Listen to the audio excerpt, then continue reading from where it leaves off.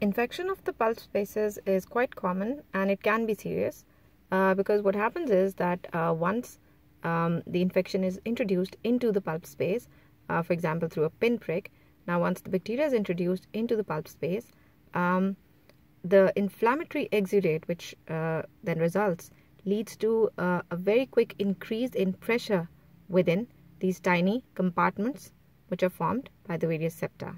So the infection becomes quite painful quite rapidly, and if this infection is left untreated, it can lead to the infection of the terminal phalanx. Now prolonged increased pressure, what happens is that the blood supply to the diaphysis of the distal phalanx passes in children, it passes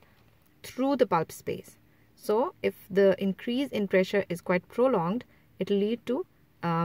infarction of this diaphysis of the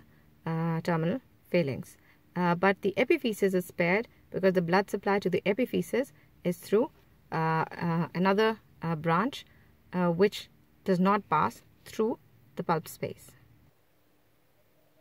So as you can see, this is the blood supply to this part of the finger, and the epiphysis here is spared in case of a prolonged infection of the pulp space, but the diaphysis is supplied by this branch of the digital artery, and compression of that would then lead to necrosis of the distal part of the diaphysis of the terminal phalanx.